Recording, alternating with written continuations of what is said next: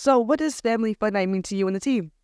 It's our first home game of the season. So, we really want like the whole entire West Bloomfield community to, come out and show love for us. And like you said, family fun night. So, it's gonna be fun for the family. They get to, have fun time here at the school, and then, watch a good football game. We've been preparing ourselves for this game for a long time. Stony Creek, they're a very good opponent.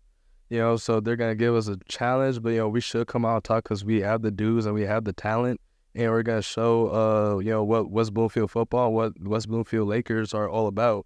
And we just want everybody to pop out, come support love for us, show love, and yeah. Well, you heard it here, Lakers.